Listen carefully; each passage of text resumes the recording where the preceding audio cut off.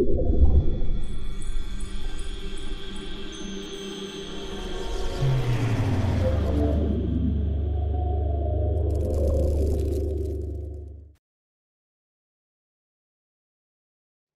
would like to remind you once again that we are moving towards this island of stability, which is based on a theoretical prediction.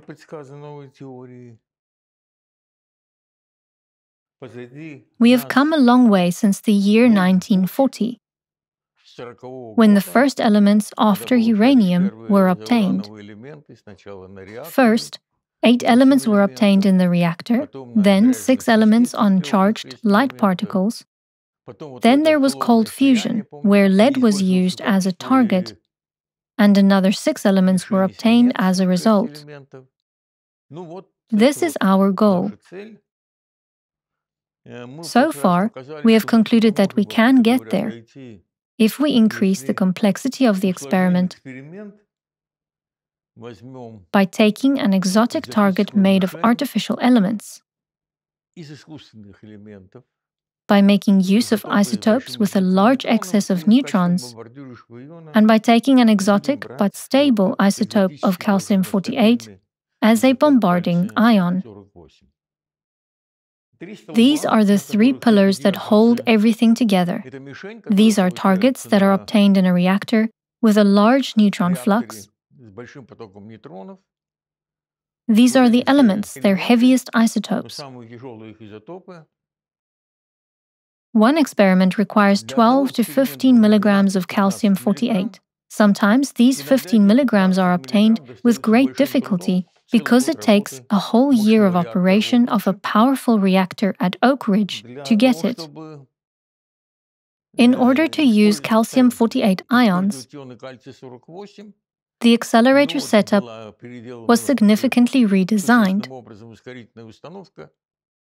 A beam of 1 microampere per particle was achieved, which means 6 times 10 to the power of minus 12 particles per second at a calcium consumption rate of 0.5 to 1 milligrams per hour. The efficiency of using neutral calcium is approximately 1%. From 1 gram, only 10 milligrams in an accelerator are brought to a speed of 1/10 the speed of light. And even at this speed, it is possible to study nuclear reactions, because the Coulomb barrier is overcome. Then we face a difficult obstacle. It is to isolate one event out of 10 to the power of 12 reaction byproducts that occur in the target. And this must be done quickly. We do not know in advance what lifetime these super-heavy nuclei will have. We are ignorant when it comes to this logarithmic scale. It can be seconds, tenths, hundreds, thousands of a second, and therefore the installation should be fast and selective in order to identify one SH nucleus out of 10 to the power of 12 other reaction products. This is achieved using the separator which was discussed last time, that operates on the principle of different charges for the incoming particle and the recoil nucleus, which results from the reaction. Even if they move together at an angle of 0 degrees, they will enter a gas-filled chamber, and the gas in this case was hydrogen, where in the beam the fast particles quickly drop their electrons, become highly charged, and therefore have a small magnetic rigidity and can be deflected, indicated by this blue line here. While the slow-moving recoil nucleus loses little charge, has a large magnetic rigidity, and can be collected on the focal plane. And from here to here is a distance of 4 meters. The recoil nucleus moves through these 4 meters in 1 microsecond. We will now compare our results with those obtained in 1985.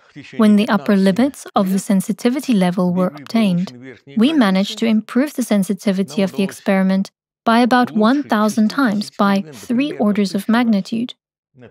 And essentially, we redid everything. At the same time, we invented a fast-acting separation process, allowing us to investigate nuclei even if their lifetime is from 10 to the power of -6 seconds up to 1 or several days. Both are extreme cases. In the case of a 10 to the power of -6 seconds lifetime, this is simply the distance between the target and the detector.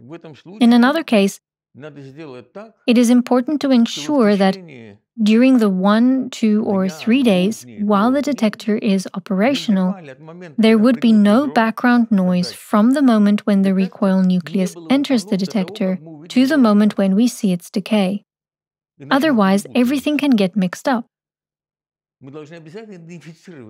We must identify how this nucleus behaves over several days, up to about 3 or 4 days.